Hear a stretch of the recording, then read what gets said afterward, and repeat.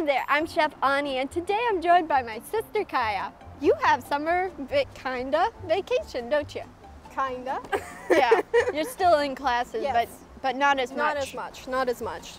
Much lighter load. About a fourth of what I was doing for the last 9 months. Not that everybody needs to know all that. I'm here. Yes, it is such a treat to have you on the channel more, Kaya. It's such a treat to be here. Today we are making amazing lemon poppy seed pancakes. With a lemon drizzle on top. Lemon and poppy seed are one of my favorite flavor combinations. This is definitely a favorite around our house, isn't it? Oh yes, when these are made, sometimes not everybody gets to eat them because they just disappear. So you hear lemon poppy seed, you better run. So enough talking, let's get cooking. Okay, so we're going to get started by adding some lemon juice to some milk.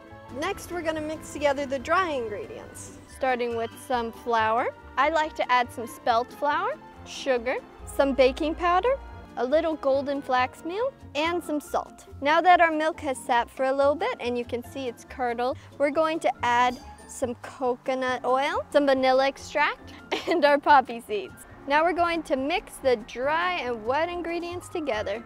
And you don't want to over-mix this, you just want to make sure that I'm pretty confident in my catching skills. Okay. Yes. If we lose it, it goes to the chipmunk. Ready? Go.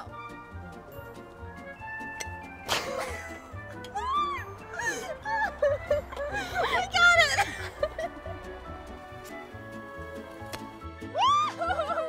Good job! Now that we have our beautiful pancakes, we're going to make an incredible glaze to go over the top. Now this is optional, you could use maple syrup or any kind of thing, but I like to put a little bit of lemon juice in some powdered sugar, and you have this gorgeous glaze to go over it. Wasn't this good, Kaya? Yes, it was very good.